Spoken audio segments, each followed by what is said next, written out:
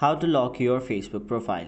Hey everyone, welcome back to another tutorial video. In today's video, I'll show you how you can lock your Facebook profile. So, first of all, open your Facebook app. Now once you've opened your Facebook app, tap on the three lines on the top right side of your screen.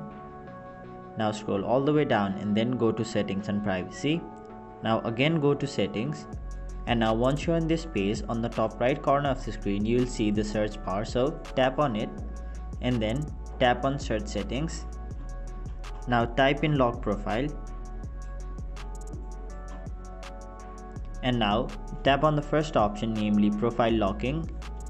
Now it will take you to a blank page where on the bottom side of the screen you'll see the option lock your profile.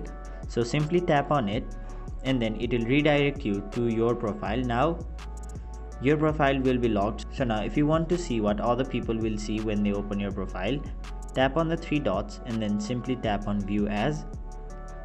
Now if other people open your Facebook profile, they will not see anything. So that is basically how you lock your Facebook profile. That is it for this video. Hope this video was helpful to you guys, and if it was, make sure you like this video and subscribe to our channel so that you don't miss out on further videos such as these.